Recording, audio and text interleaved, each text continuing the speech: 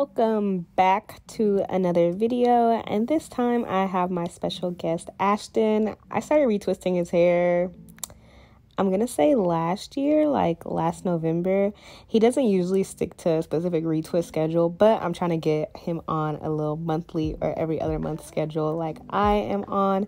His locks are way longer than mine. Like, as y'all can see, they're out of the frame. His locks are about 10 years old, and when he started them, they're like not really uniform. Some are thinner than others. Some of them are different lengths as well. So it's kind of challenging to retwist his hair, but I like it because it gives us a chance to bond and a chance for me to practice my little skills.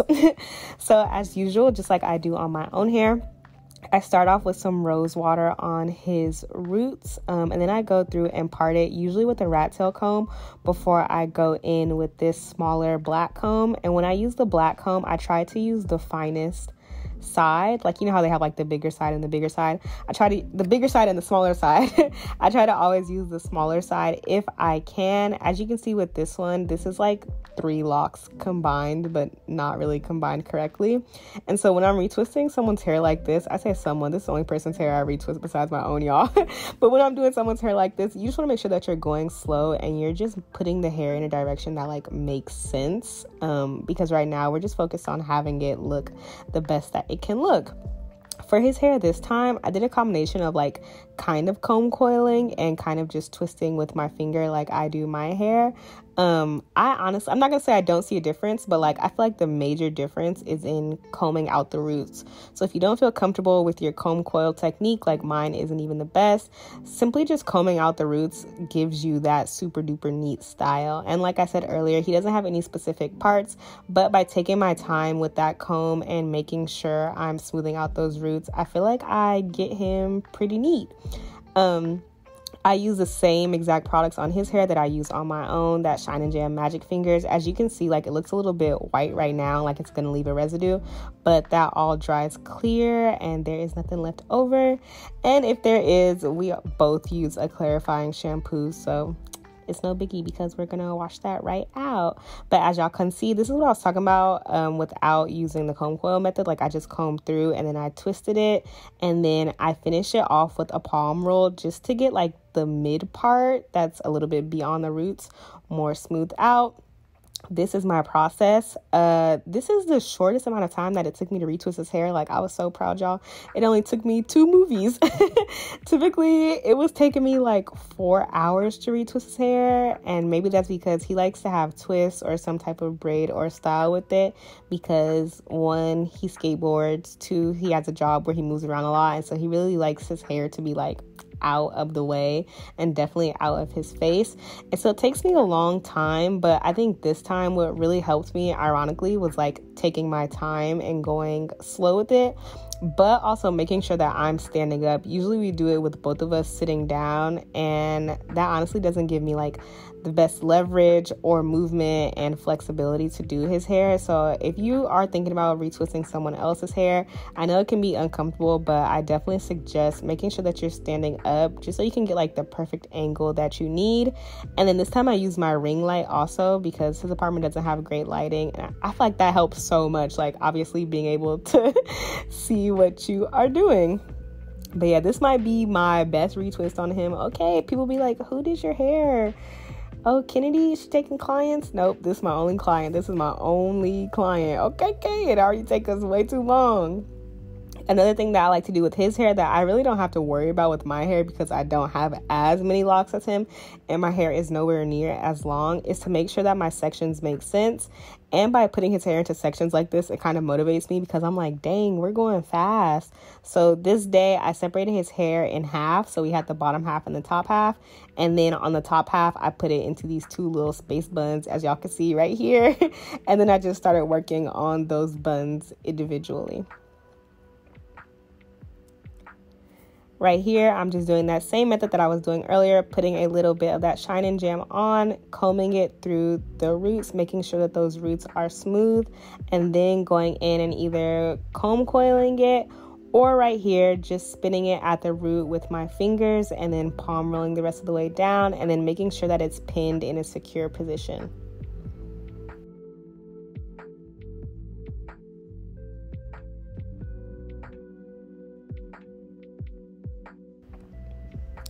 He hates it, but I try to always tell him that, like, when my hair is super duper wet, and I notice this with his hair also because he has like a lot curlier hair than I do.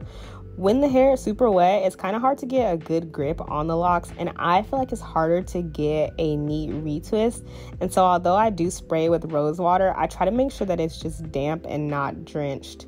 Now, he might disagree with that and say that I need to put more water, but we see how straight I got him looking, right? How straight I got him looking. Here I am again, making sure that that part is just as crispy as I can possibly get it without ripping him a new one. I like to pin the hair to the side. That way I can just go in and really make sure that I'm getting only the hairs that I want in this section. I add my Shine Jam and I repeat the process.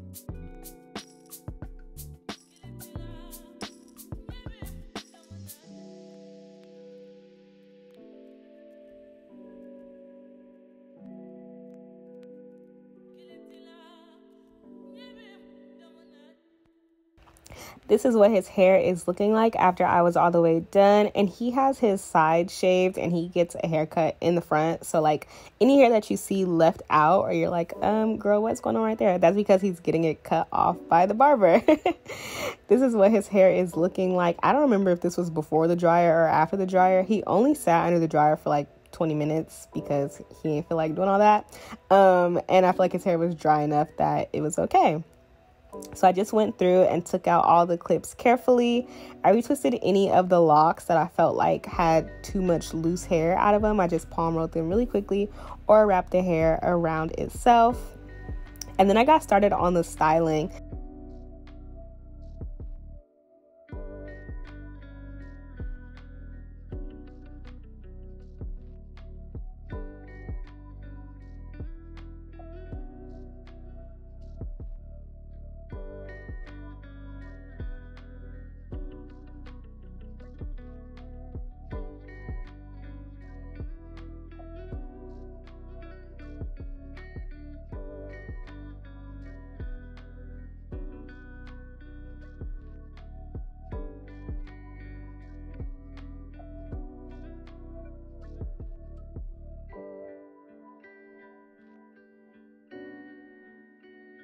We were arguing about which style we wanted to do this time, but he wanted 2 braids straight to the back. I was like, okay, my braiding skills aren't the best there is, but we are going to make it work. And so it might look like I'm gripping his hair hard right here. I don't think that I was. It's just a matter of he has a lot of locks and I don't really braid on anyone besides myself. So I did this braid like 3 or 4 times, y'all. Like what I show you in the end, I actually went back and fixed it after that because I want, you know, my work to at least be a reflection of me. I gotta have you looking straight. I gotta have you looking straight.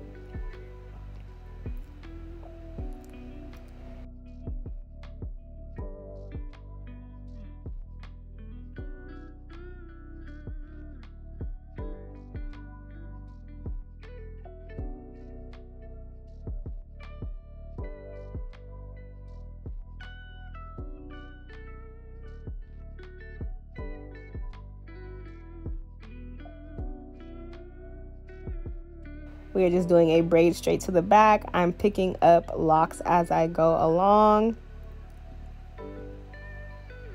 Again, I went back and fixed this one because I was like, I don't like how it's looking towards the bottom. It's too loose.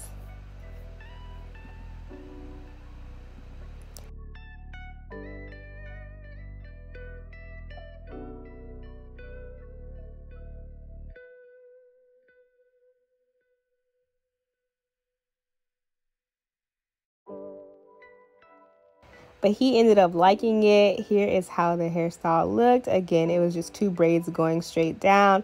And then, of course, when he went to work, he put it all in a ponytail. But thanks so much for watching. I'll catch you on the next one. Bye.